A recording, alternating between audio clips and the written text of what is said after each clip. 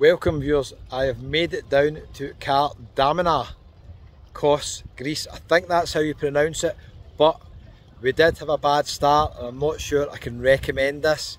I'll let you know what I'm talking about in a wee minute. Remember, I was in Turkey a few days ago and I came over on the ferry. If you missed the live last night, let me tell you all about it. I could have went to Scotland quicker. It's really nice here. What a day.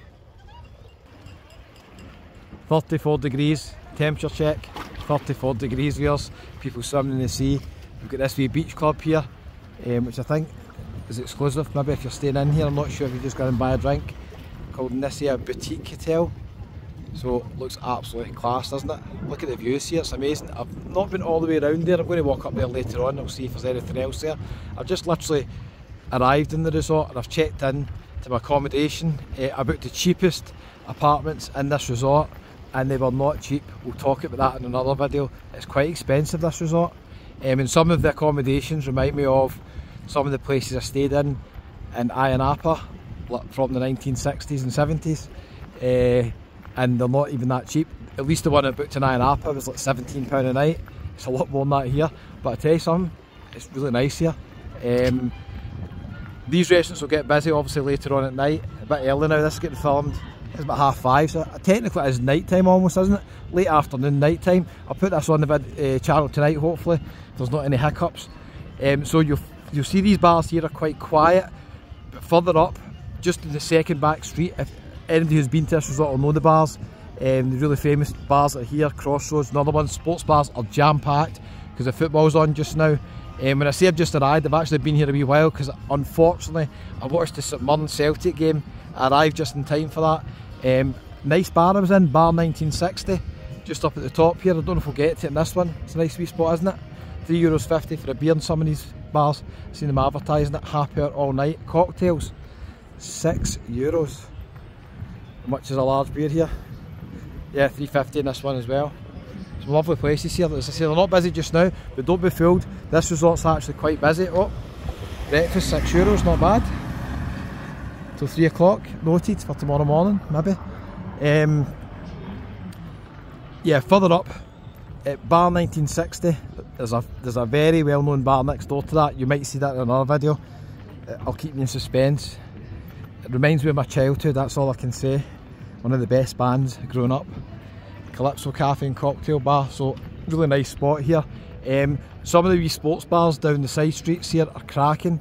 They're got 4, 5, 6 TVs showing all the Premiership games, and it took me about 40 minutes to get here in the bus, maybe 45 minutes, €3.80.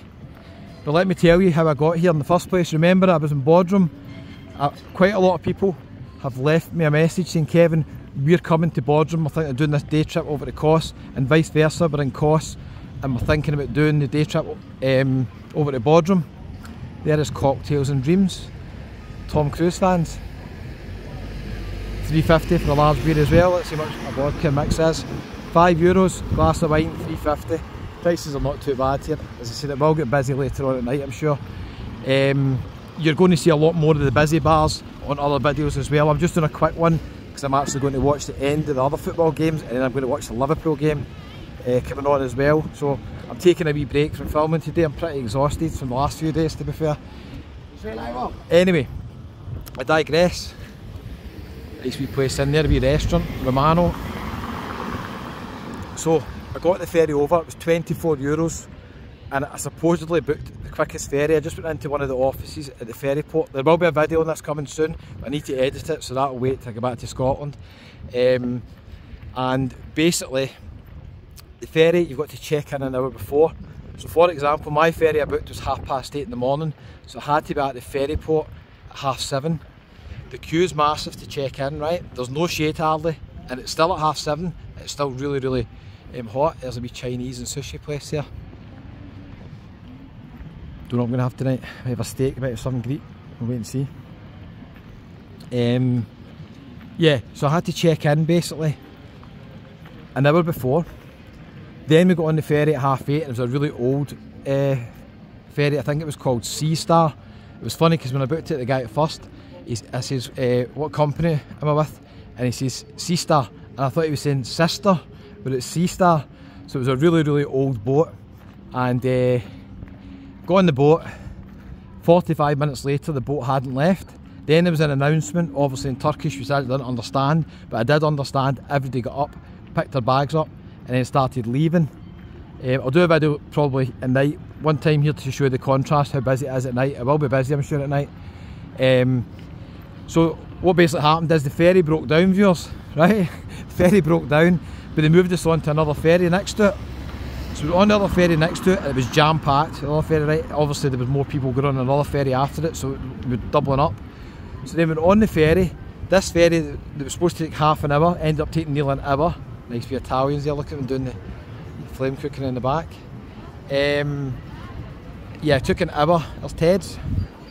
Is it Tio's? I think it's Tio's, that's my site, sorry. Yeah, so the ferry took an hour, but before we actually got to the port in Kos town, they announced basically that they were over capacity at Stelios place, cafe bar. They were over capacity for the ferry, so we had to basically wait in the ferry because there wasn't enough room to go through passport control. So we waited in the ferry another 20 minutes.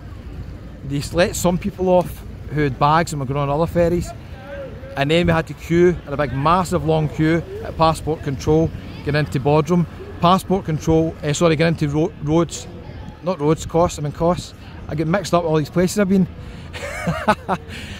We had to wait in a big queue at passport control in Kos town, and passport control, just in case you don't know, is a hut, and there was 4 people stamping passports, and there was hundreds of people waiting. There was elderly people, there was people in buggies, babies, and there was people waiting in over 30 degrees with no shade for ages. So basically what happened is, check the boats here, what happened is, eventually I clocked it. When it actually arrived, there's a bar I was watching the football in, bar 1960.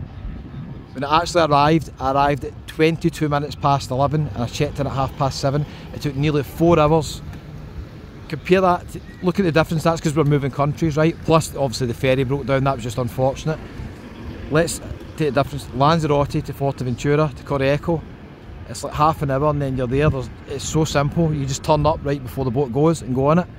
So I don't know if I would recommend the day trip to Kos and to Bodrum, because it's such a hassle. Even take away the 45 minutes on the ferry, let's even say an hour, it's still going to take you about 3 hours maybe to get across. It might have just been unusual, but I did see some reviews online basically saying they had the same problems. Some lovely wee bars up here as well. I forgot to say, did I say, woman ordered a pina colada in bar 1960 and I heard her saying to the staff and she left, that's one of the best cocktails I've ever had. It did look amazing, to be fair, so let me know if you've had a cocktail in there. So yeah, I'm not sure I can recommend it, viewers, because I took up my whole morning going on that damn ferry and it's so avoidable. They have to build a bigger passport control at Kos town, not just a wee hut, and they have to build shade for people when they have to wait in queues. I mean, they had more than an hour's notice, knowing this ferry obviously had been delayed and we had to move on to another ferry, so they knew people were coming. I don't even know why they couldn't employ more staff just on standby. And the ironic thing is, when you get there, there's 3 or 4 people in security just standing about doing nothing. They could be stamping passports, but there's only 2 windows in the hut, so it's actually impossible for them probably to do it as well. It's such a bad system. They need to improve it. I don't understand why in this day and age they've not realised it needs to be improved. Every Sunday, music, 80s and the 90s. Is it live music? Don't know. I've yet to see if there's going to be live music around about here as well. Got more bars and cafes up here. Hold on to try and find some shade, viewers. Very hot. Going up the wee side streets, I'm going to one of the sports bars to watch football. And maybe do a few videos tonight as well. Fingers crossed for Liverpool, fingers crossed. It's been a bad day so far with St Mirren getting beat, eh? I know Celtic fans, you'll say that you deserve to win, you did. I mean, St Mirren played off the park, to be fair. First goal, goalkeeper should have saved that. Second goal was a great finish, wasn't it? But more bars and restaurants, beautiful here as well. So first impressions, this resort, I quite like it.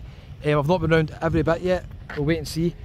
But I'm very reluctant to recommend the day trip from Bodrum to Kos and vice versa, because if you get stuck on a ferry and you have to wait in the passport queue, then yeah, if you get stuck on the ferry and you have to wait in the passport queue, you're going to be waiting a long time, in soaring heat, no shade. I don't really know why they're not improving it. They just have to build a wee additional shelter with shade, or knock the hut down and build a bigger passport control office. It's crazy, honestly. Let me know, anybody done the opposite one, going from Kos to Bodrum? Is it just as bad in the way there? So things could be easier. First world problems really, isn't it? But I thought I'd warn you, if you're coming here, you're thinking of doing the day trip, if you're definitely elderly, mobility problems, or you've got young children with you, I would think twice about this trip, because you could be stuck outside in the sun for ages waiting to get your passport stamped when you get there. Anyway viewers, I'm away for a beer, come on the pool, and we'll catch you in the next one. Don't forget, new viewers, hit the wee subscribe button, it's absolutely free. We've got lots more videos coming from Turkey and from Kos. I hope you enjoyed the one in Bar Street last night. I was waffling a wee bit at the end because I was trying to speak over the loud music, not to get copyright strike, in case you're wondering why I was repeating myself, because I did watch some of it back. Thanks for everybody who joined me on the live. The girls were fantastic in that restaurant. Girl on the violin, girl on the guitar. I had a wee chat with them at the end. It says, "You are amazing, keep up the good work." They were absolutely fantastic. Thanks for watching, see you in the next one.